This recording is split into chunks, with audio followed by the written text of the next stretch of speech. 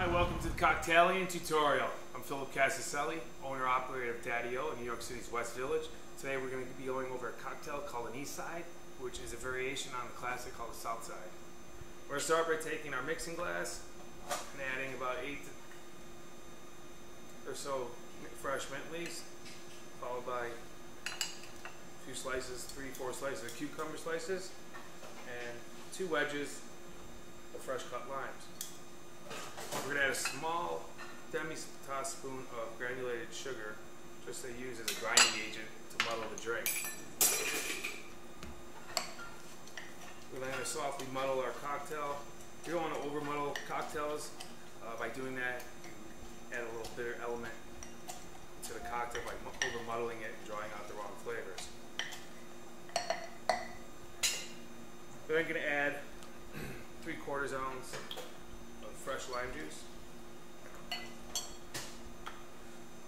followed by 1 ounce simple syrup, and then 2 ounces of BULLDOG gin.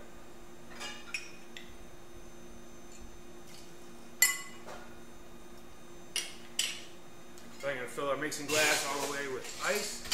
Again, we're going to secure our mixing glasses tightly so they don't leak while you're shaking. And we're going to shake this drink vigorously 10 to 12 seconds.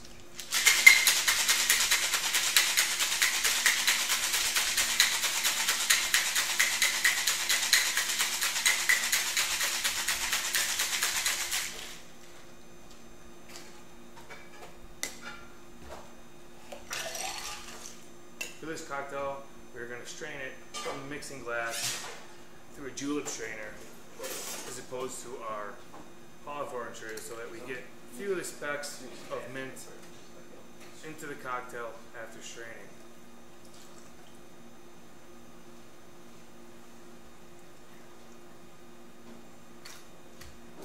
After straining the cocktail, we're then going to finish it by garnishing it with a slice of fresh cucumber.